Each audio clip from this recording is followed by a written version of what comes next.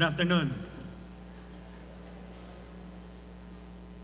I'm happy that we can be in this church once again to study the Word of God and to see what it is to have an identity in Christ. But before doing that, I want to ask everyone who is either holding a book, copying an assignment, or playing with their cell phones, to please put it down for the next 30 minutes. Can we do that? Okay, thank you. This won't take long. 30 minutes.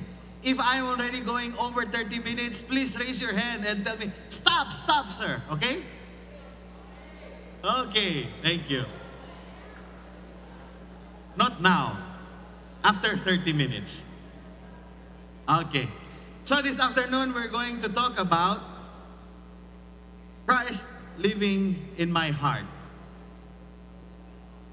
The passage that was read just now talks about the heart.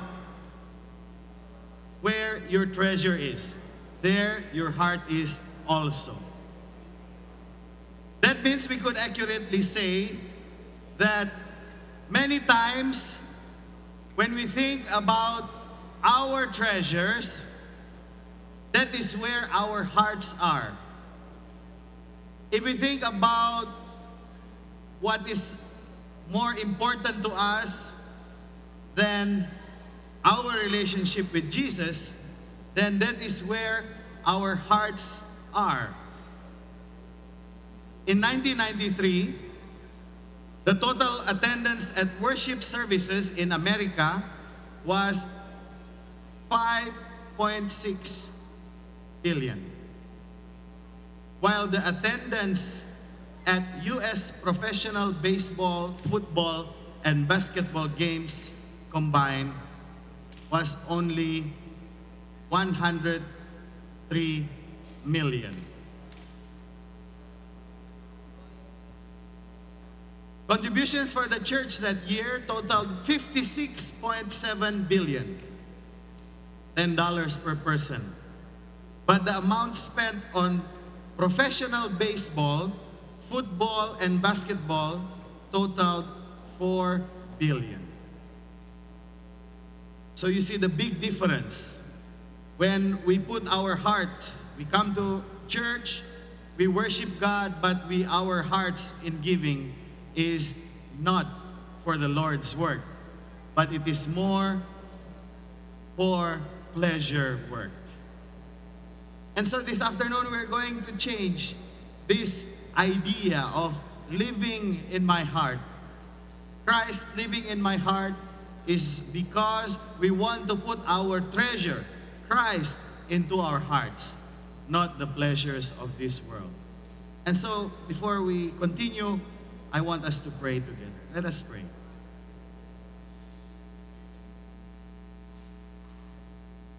Father, we have in heaven, we come to you this afternoon to start our study. We ask for your Holy Spirit to be with us, open our minds, and help us to understand your word. Come to us right now, Lord, because we need you. Thank you for hearing our prayer. In Jesus' name we pray.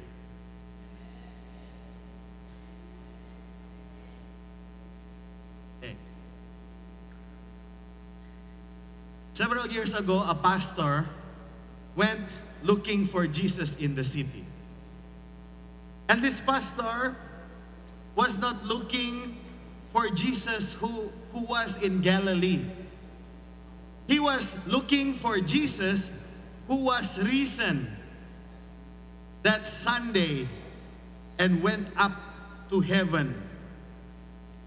And he was working with a theologian and Harvard professor, Harvey Cox. They went around the city looking for Jesus. They knocked at every door and asked, do you know where Jesus is? They went to the malls, they stopped people and they asked, have you seen Jesus? And they got many responses. They got many responses. But this particular pastor said, I can never forget the response of one little girl who answered with great enthusiasm when asked, "Do you know where Jesus is?" You know, the girl answered her, "I know where he is. He is in my heart. Jesus lives in my heart." And then she outstretched her arms and she said, "I have got a very big house in here, and Jesus is in here." I don't know if we ask you to this afternoon, if you will be able to answer the same answer like this little girl does. Do you know the song, "Into My Heart"? Can you sing it for me?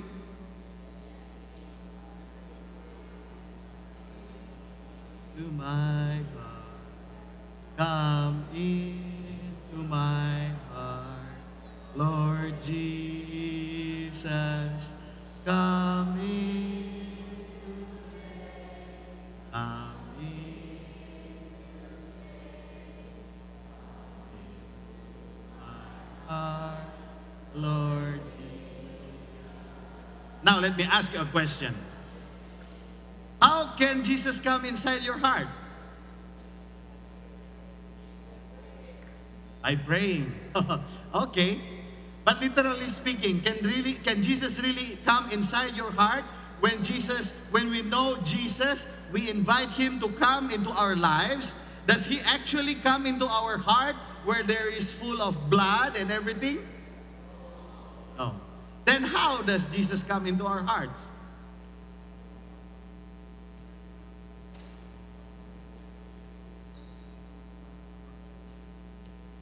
You know, when the pastor talked to that little girl and asked that question, that little girl was so enthusiastic. He said, "He is here.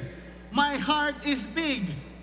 That is why she felt, literally speaking, that Jesus was staying inside her heart. The author of the Gospel of John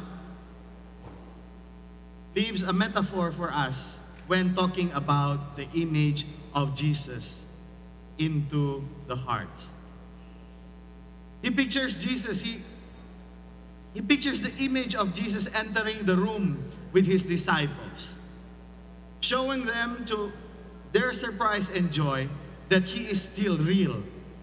He showed them his wounds and everything. But then, the author John portrays Jesus doing something quite mystical. Jesus breathes on his disciples and fills them with the Holy Spirit. Jesus breathed on them, and their lives would never be the same. So it is true that Jesus, the resurrected one, is alive in our hearts. Jesus is giving us a new life.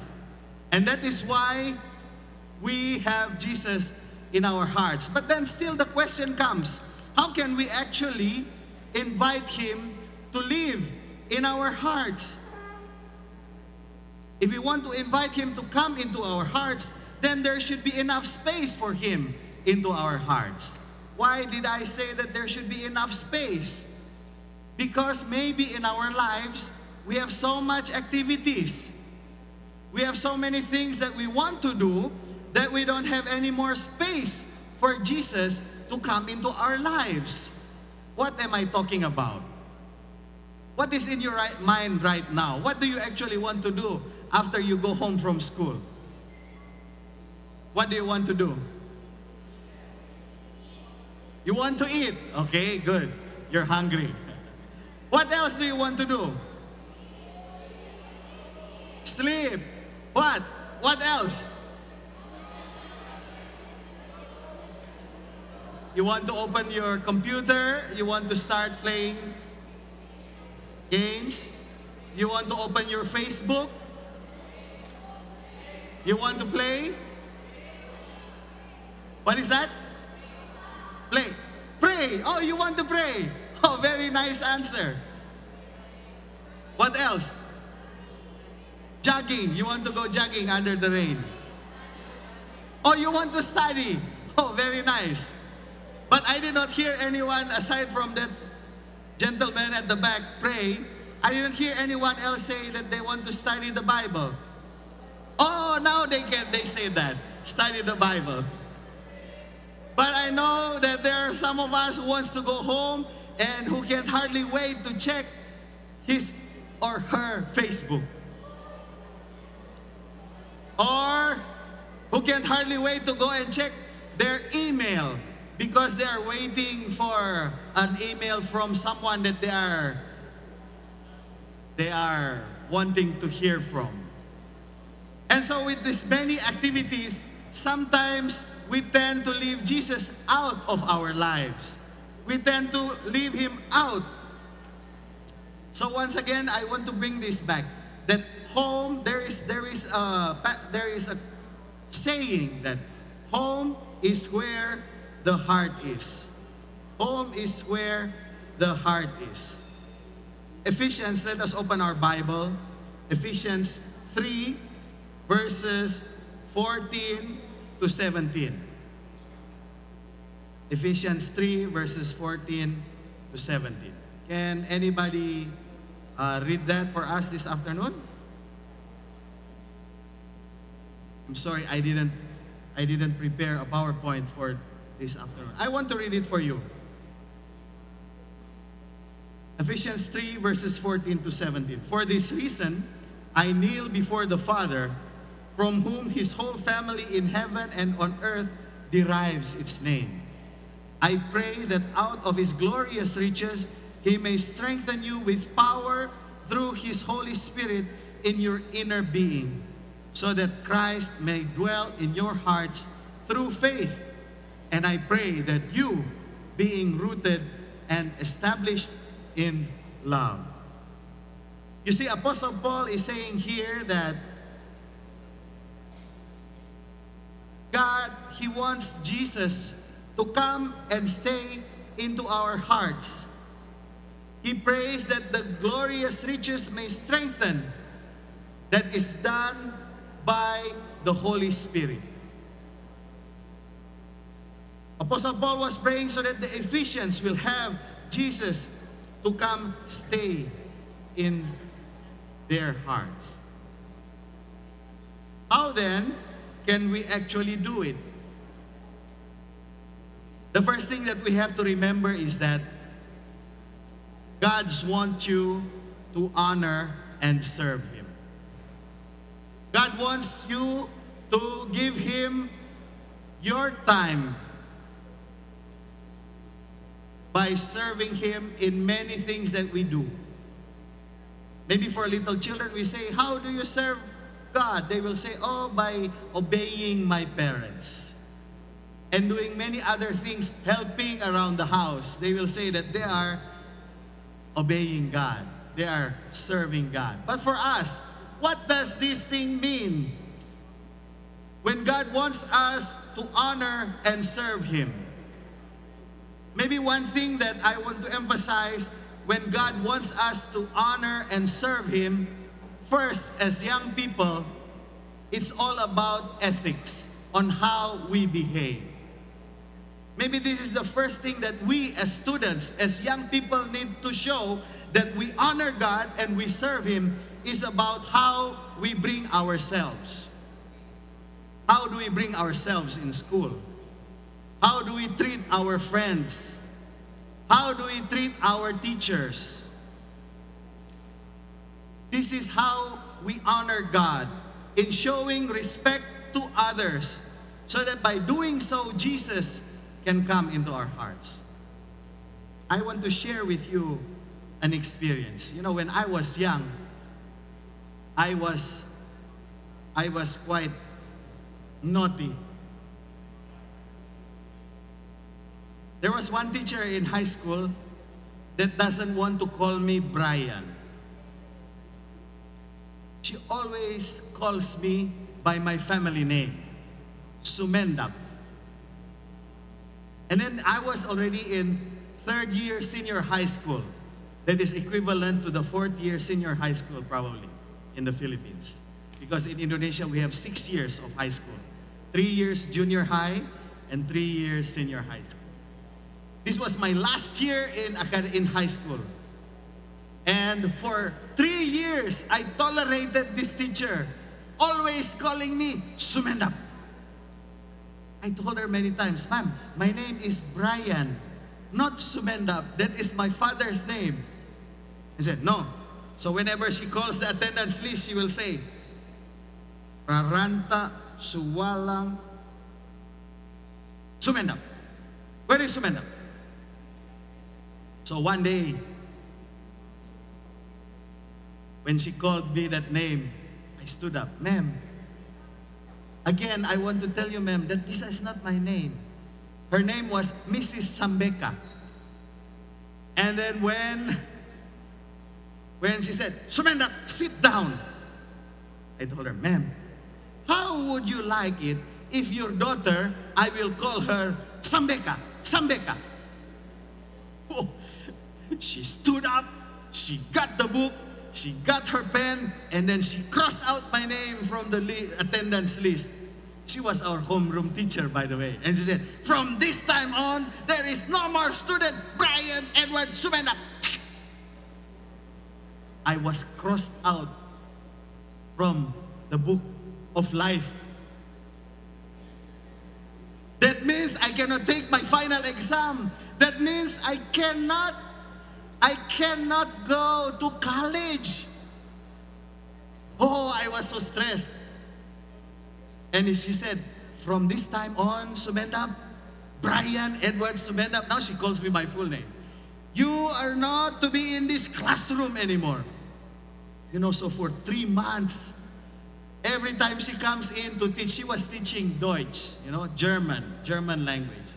Every time she comes to class, I immediately go out. So sad, because I know my name will never be called. You see, this taught me a very big lesson. As a student, we should be obedient to our teachers, whether that be in the elementary section or in the high school section, especially in the senior years. What is the purpose for us coming to school? Is to be taught. No matter what the teachers say, that no matter how we disagree with them, we have to show respect. And that is how we honor and serve God. The second thing that we need to realize, the first thing is to know that God wants us to honor Him. The second thing that we need to know is that our sin blocks us from God. Our sin blocks us from pleasing Him. That is why it is such difficult for us. It is such difficult for us to try to become a student or a young man, woman that will try to please God, to honor God. You have to keep this in mind. Because of this, our tendency is to always do something wrong. We will always do. We will always do. We will never be rid of it. But the next thing that we have to remember, the third thing that we have to remember is that even though we are sinful, because of our sins is holding us to come close to God, we have to remember that Jesus has already died for our sins. And therefore, we are not separated from God because Jesus has already died for our sins. And so with that thought in mind, we remember the fourth thing, that no matter how hard we try to be good in school, at home, we cannot try to please God because of our works, because we want to be saved. No. We are doing what we want to do to please God, not because we want to go to heaven. No, we have to take that concept away from us. We want to do those good things because we love Jesus. Why? Because He has died for our sins. And so, because of all those four reasons, what should we do? That means we should accept Christ as our personal Savior. Maybe for you, it's quite difficult maybe to fathom the understanding of personal Savior. How about if we say to accept Jesus as a friend? As a friend, but He is more than a friend. He is a very wonderful friend. So these are the things that we need to remember. We accept Jesus as our friend, as our Savior. And by accepting Jesus, we try to turn away from our sins so that Jesus can live within us. And when we achieve all of that, we are assured for the eternal life that God has given us. And so becoming a Christian, obtaining the identity in Christ as Christ followers, we are having these challenges. Okay. Are we already 30 minutes? Almost. Give me 5 more minutes. And so, what should we do then? What should we do to have Jesus live in our hearts? Apostle Paul says, he wishes that Jesus will come into our hearts. And we should try to endeavor this so that Jesus will come into our hearts.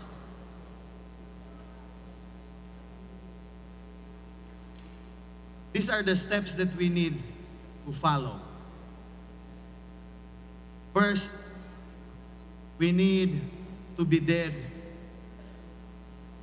in our sins. We should let Jesus come and remove those things away from us so that He can come and replace those things that hinders us from Him and work within our hearts. And so, my dear young friends, in closing, I want to appeal to us. In order for us to have Jesus come into our heart, Apostle Paul is saying here that may we be strengthened with power through His Spirit in ourselves. We will need to pray so that the Holy Spirit will come into our hearts, and by doing so, we will be obedient to what He wants us to do, and that He will live in our hearts. What should we do then? As young people, I know we many times fall into temptations. Everywhere around us, we can see so many influences that can cripple our minds, that can destroy our bodies.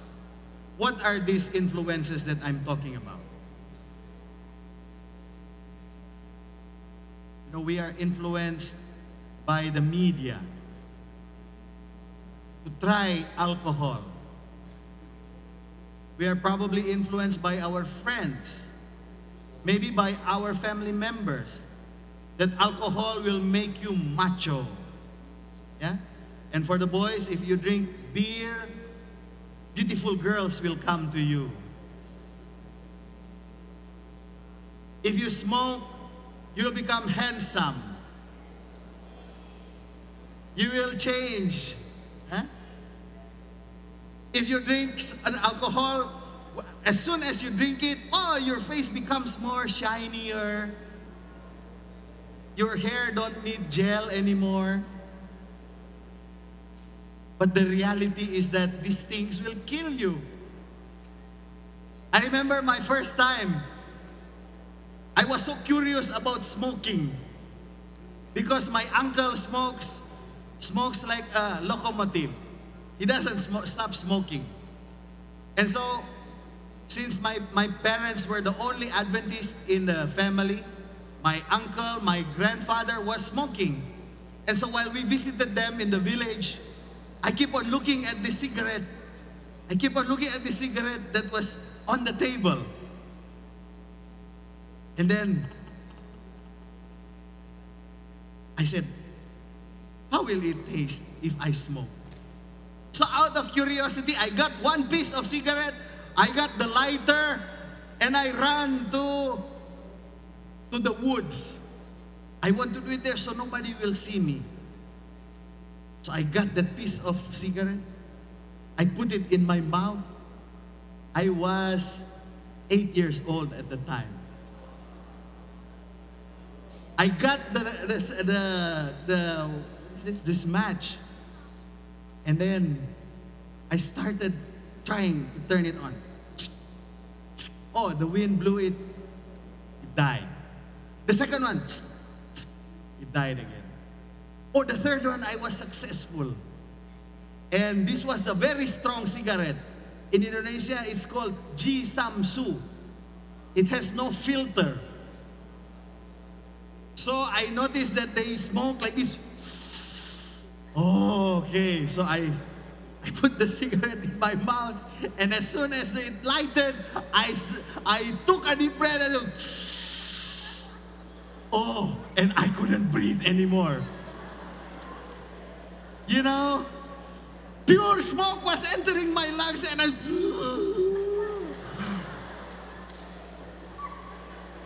and you know, from that time on, I knew that I should never try to smoke again. Because in the first smoke, it almost killed me. But maybe, boys, you may have tried it, and you may have enjoyed it. And so this afternoon, I am appealing to you. If you want Jesus to come in your heart, please let go of it. Don't even try it. If you have not tried it, don't even try it. Don't even to be stupid like me. If you are also on the verge of trying alcoholic beverages, please stay away from it. Studies that have been made finds that tobacco causes lung cancer. Even in the cigarette smoke pack, what does it say there? Warning. What is the warning about? Cigarette can cause sickness, dangerous for pregnant women, and everything. You see, but the funny thing with people is they know that it is dangerous. It is said warning there, but they still smoke. Even alcohol, it says there. It's dangerous. But people still drink alcohol.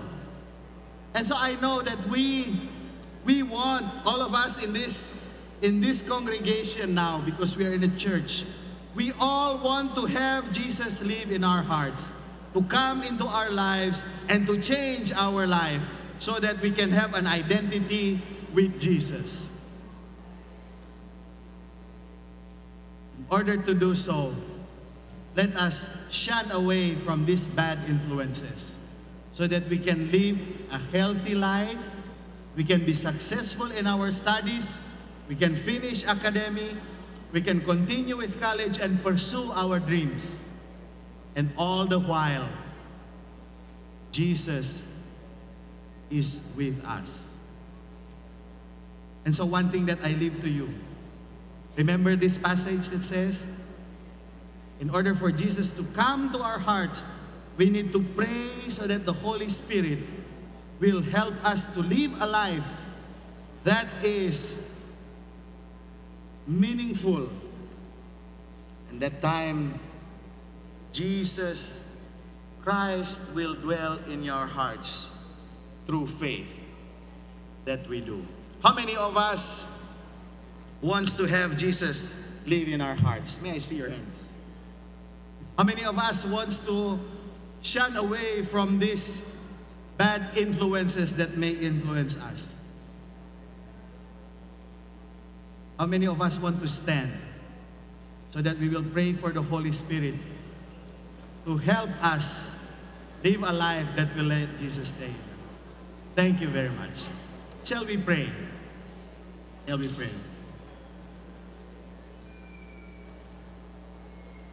Let's bow our heads for prayer.